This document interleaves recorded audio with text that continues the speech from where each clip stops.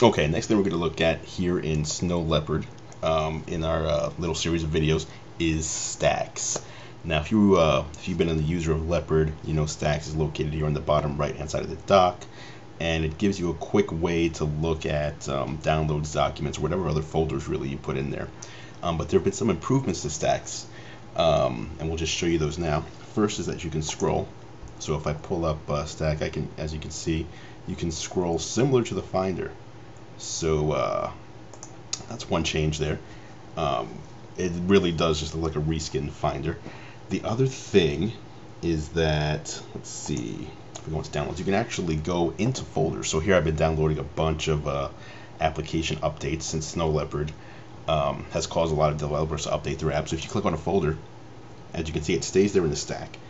And you can open that in Finder, or you can go back to larger stack, go into another folder. You couldn't do that before. If you clicked on a folder before, it would just open in Finder.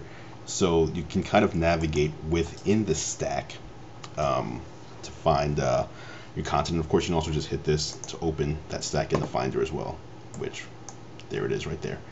So not too many changes there, but still, there are changes nonetheless. And Snow Leopard is all about refinements. So definitely more of a refinement than a full-blown feature change, but still cool nonetheless. That's stacks in Snow Leopard.